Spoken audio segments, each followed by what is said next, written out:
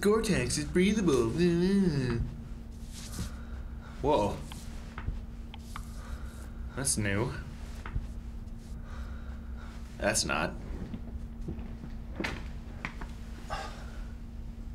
I should paint this, but it's way too cold in the shop this time of year. Unless...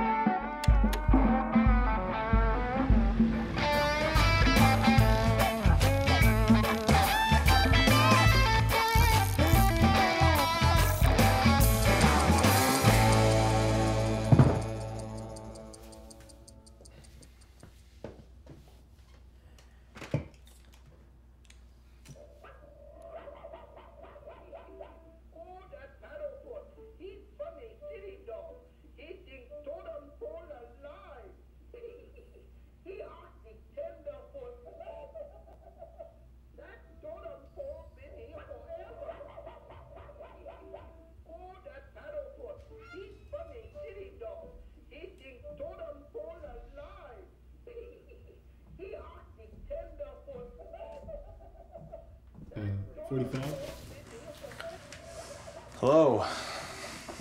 45, boy. Sure is good to see you.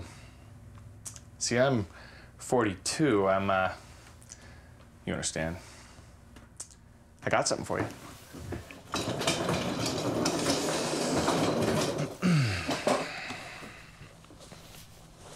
This watch I got here was first acquired by your predecessor, number 40. Manufactured by REC Watches in Denmark. First company ever specialized in using materials from historic vehicles and the wristwatches. And this one's the Swiss-made TTT Knievel. Named, of course, after Evel Knievel, the legendary stuntman who, in 1977, attempted to jump a tank of man-eating sharks on an XR750. Crashed in a practice run, broke both his arms, even injured a cameraman. They canceled the event. For years, that little Harley sat in storage till the watchmakers at REC struck a deal with the owner. Reforged the handlebars into 736 little stars like this one.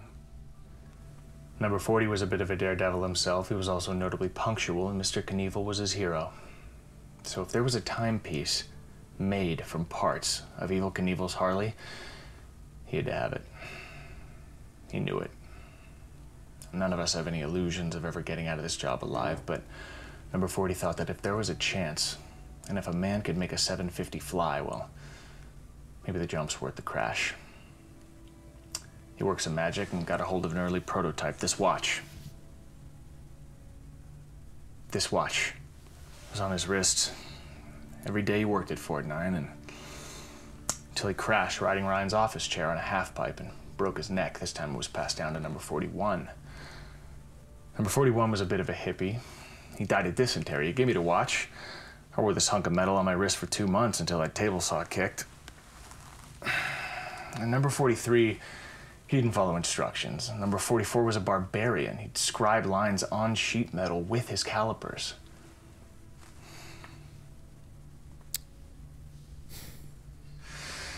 Now, like us, these are serialized, highly limited, and born with a story.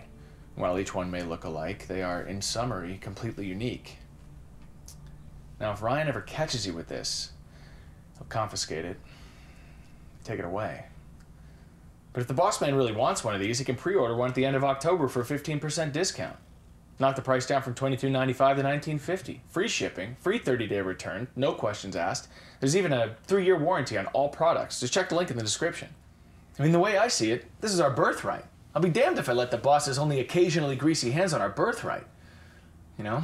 But maybe one day, one of us will get out of here alive with this thing and learn to fly like Mr. Knievel. But for now, 45, I give this watch to you.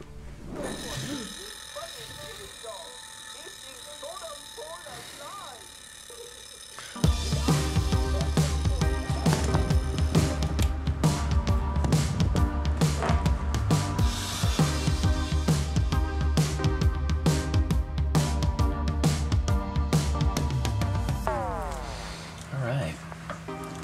Oil cooler looks even worse now.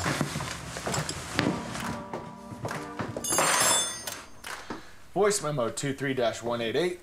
This is Fort 9 mechanic number 45 to my future selves. The heat box is fully operational. We can now paint through the Canadian winter.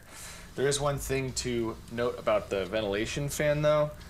Do not use to exhaust hazardous or explosive materials and vapors. So you should probably replace that with one that's rated for use with combustibles. Also, always keep your heater on low and make sure you get one of the ones with an automatic shut-off in case it overheats.